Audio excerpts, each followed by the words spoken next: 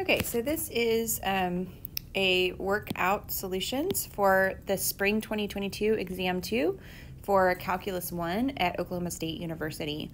This can be used to review for Exam 2 in the fall 2022 semester, but I want you to be aware that this worked out exam is not sufficient for review, so make sure you're also looking back over old web assigns and other things, and not just the content on this worked out exam from last semester. Okay, so to start out, it says answer the following multiple choice questions. So I have a function f, graph of f is given here, and it's looking at comparing the f of 2, f prime of 2, and f double prime. So let's think about those separately. So what is f of 2? F of 2 is 0. What about f prime of 2? Well, f prime of 2 deals with the slope, and I can see the slope is negative, is less than 0. And what about f double prime of 2? Well, it's concave up, so that means the second derivative is positive, so it's greater than 0. So now I can put them in order. F prime of 2 is the smallest because it's less than 0. F of 2 is 0. And then f double prime is greater than 0. So the correct answer is B. Next one, suppose f double prime is greater than 0 for, so that means that the function is concave up. So this means f is concave up on that region. Let L of x represent the linearization of f at x equals 4. Which of the following is true? So let's think about the possibilities here. I have a concave up function on the interval from -1 to 7.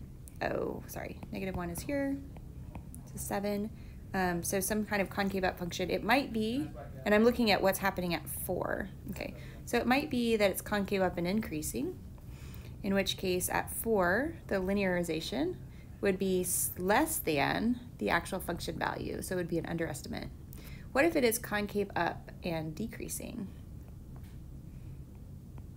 At 4, the linearization at 4.1 would be less than the actual function value. So I'm comparing the value on the line with the function value at 4.1.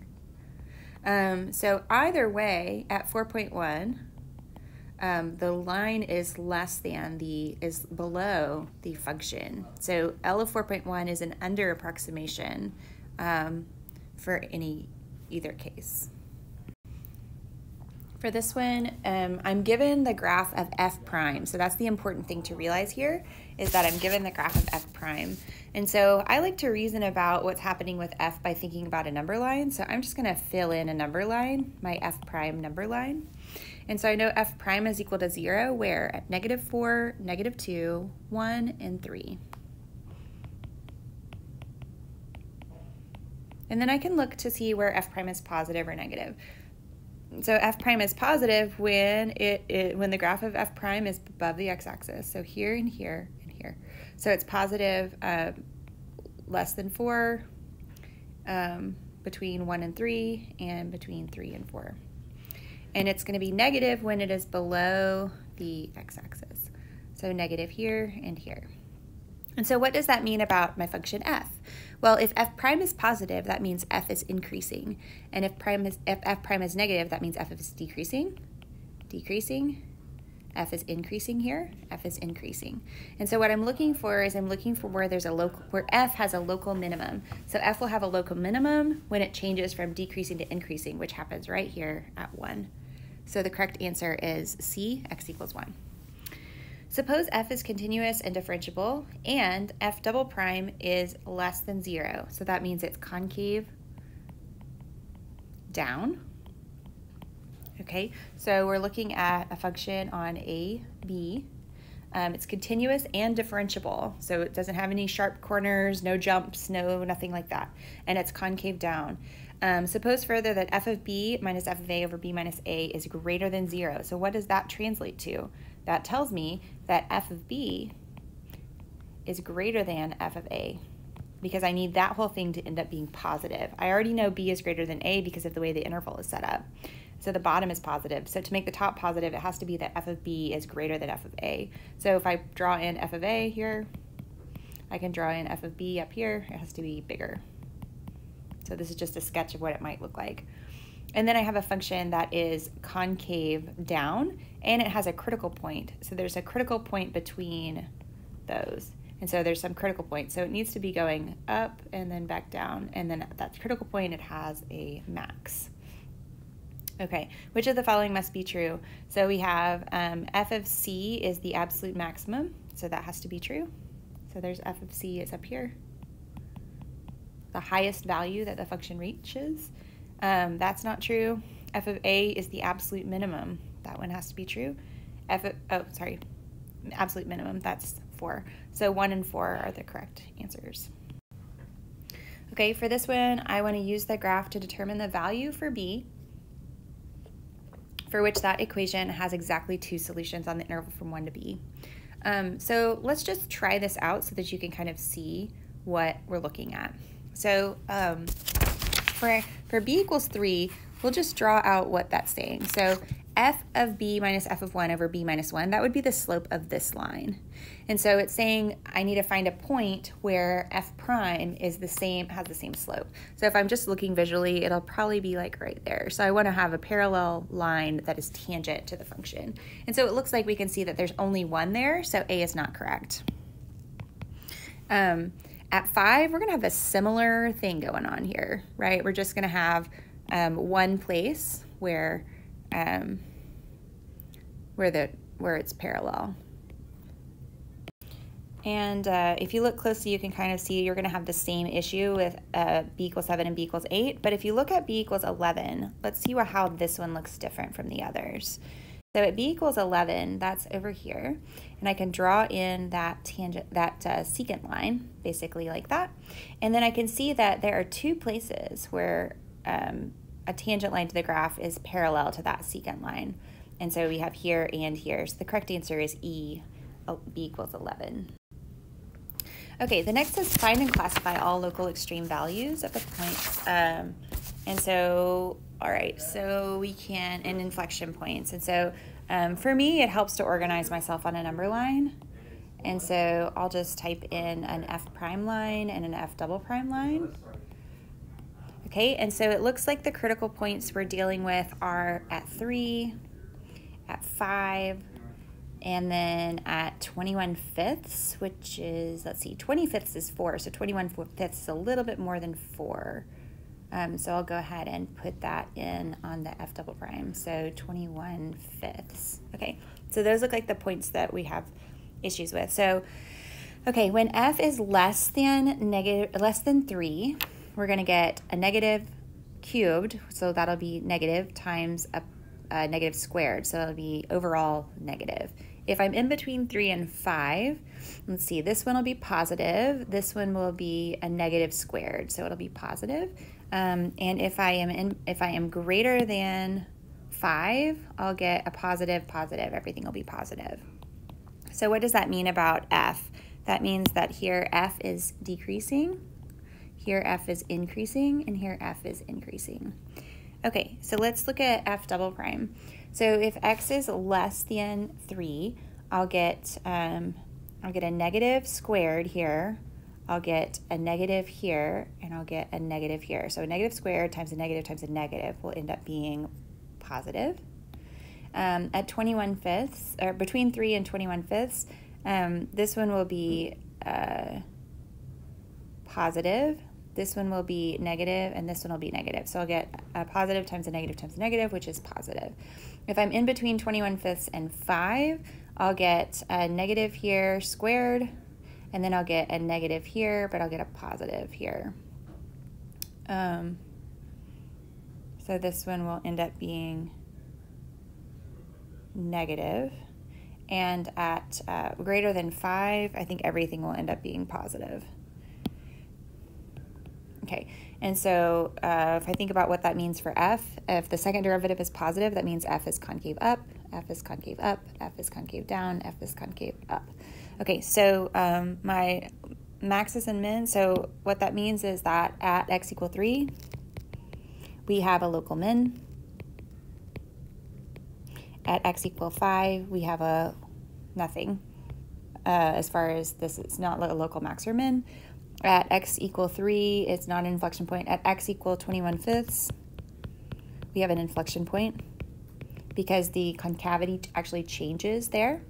At x equals 5, we have another inflection point because concavity changes from concave down to concave up. Okay, this one,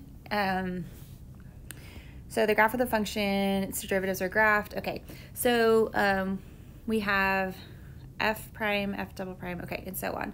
All right, so this one looks like a quadratic. This one looks like a cubic, and this one looks like it might be a quartic. So my initial thought is that graph C is f, graph A is f prime, and graph B is f double prime, just thinking about the way the graphs look. Let's make sure that we are careful about that. So I want to think about the maxes and mins, local maxes and mins of f, and see if those end up being zeros in the one I think is f prime. So it looks like you have a local max around -3, yeah, and we have a local max here at 1, and there's a 0, a local min here at 3, so there's a 0. So that seems reasonable. And then on this one that I think is f prime, I want to look at its critical points and see if I have zeros there. So at approximately -1 and at approximately 2, I have some zeros. And so I can see that the critical points of graph A end up being zeros of graph B. So I think I am pretty clear that that's the correct answer. Okay, next one. Compute the following derivatives. So we have derivatives listed on this last sheet. So let's look at the relevant ones. So the derivative, whoops, hang on, let me not use a highlighter. So the derivative with respect to x of arctangent x is equal to 1 over 1 plus x squared. And for this one, the derivative with respect to x of a to the x is equal to a to the x times the natural log of a. And the relevant one here is the derivative with respect to x of log base b of x is equal to 1 over log b times x. Okay, and so let's use those formulas to find these derivatives. So this is going to be that arctan formula, but it's also with chain rule. So we're going to do arctan, which is 1 over 1 plus x squared. And so the thing we're going to plug in is that inside function, which is x cubed. Then I'm going to multiply by the chain rule, the derivative of the inside, which will be 3x squared. Okay, for the next one, I want to take the derivative of the outside function, which is sine to the sine of, or sorry, 2 to the whatever, right? And so I'm going to use this formula here. So it's going to be 2 to the inside stuff times the natural log of 2. And what is that inside stuff? It's sine of theta. We're going to leave that alone. Then we're going to multiply by the derivative of the inside stuff. The derivative of sine theta is negative cosine theta. Actually, no, just cosine theta. Derivative of sine is cosine. Okay. Next, I have, again, chain rule mixed with this log formula. And so I'm going to take the derivative of the outside function, which is the log base 7. So it's going to be 1 over log of 7 times the inside stuff, which is t squared. And then I'm going to multiply by the derivative of the inside, so that's 2t. This one says find dy dx for that curve. And this is an implicitly defined function. I can see that the x's and y's are all mixed up in here. So we're going to take the derivative implicitly with respect to x. So the derivative of x to the 1/2 is 1/2, x to the minus 1/2. Then I'm going to do the derivative of negative cosine y. Derivative of negative cosine y will be negative, and then derivative of cosine is negative sine. So it'll end up being positive sine y. And then times the derivative of the inside will be dy dx. And then equals, and then derivative of e to the y is e to the y times the derivative of the inside, which is dy dx. You got to impose chain rule anytime we are taking the derivative of anything that's not x, because we're taking the derivative with respect to x. Derivative of pi is just 0. And now I want to solve for my dy dx. So I can see it appears 2 times. So I'm going to add and subtract so that those terms that contain dy dx are on the same side. So I'll have sine y dy dx minus e to the y dy dx equals, and I'll subtract that over to the other side, minus 1/2 x to the minus 1/2. And now I can factor out the dy dx. So I have sine y minus e to the y dy dx equals negative 1/2 x to the minus 1/2. And then I can divide that over. So negative 1/2 x to the minus 1/2 over sine y minus e to the y. So there's my final answer. Last one, after the OSU football game, so we've got Bullet running down the field. So this total amount is from here all the way across is 52 yards. So if I go halfway across, it's going to be 26 yards. And that is not a changing quantity. So I'm going to go ahead and label that on my picture there. And then I have this angle from the cameraman to the horse. So I'm going to label that theta. And then this distance here from here to there is changing. I'm going to label that x. And so, all right, so I know that dx dt, that's going to be the speed at which the horse is running. And so it's running at 18 yards per second. Okay, and then d theta dt is what we are looking for. And we want to find d theta dt when, what happens? When Bullet has ran 4 seconds past when he passed the goal line. So in 4 seconds, he's gone 72 yards, excuse me. So 72 yards. So that means from the goal line to where Bullet is 72 yards, which means x is 22.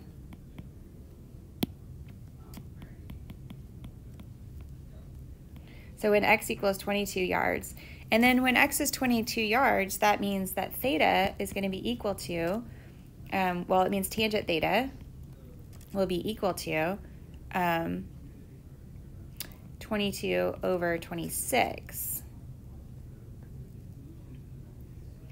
So that means theta is equal to tangent inverse of 22 over 26.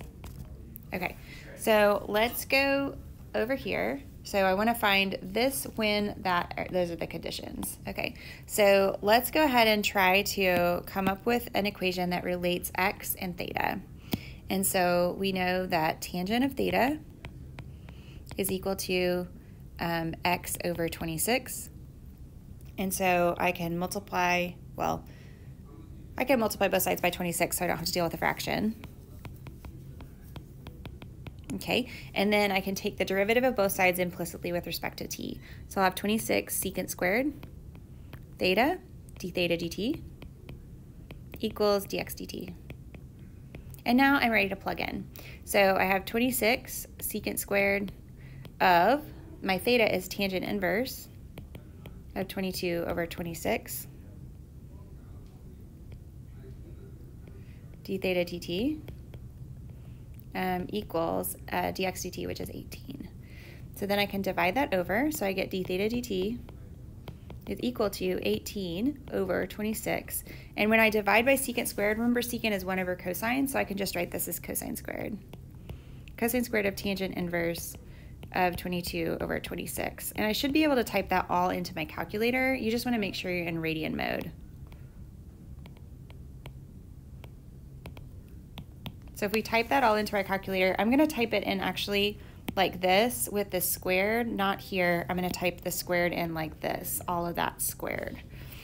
So that's how I would actually type it into my calculator. So when you do type that in, you get 0.5284. And remember, it's radians per second because it's d theta dt, and theta is measured in radians.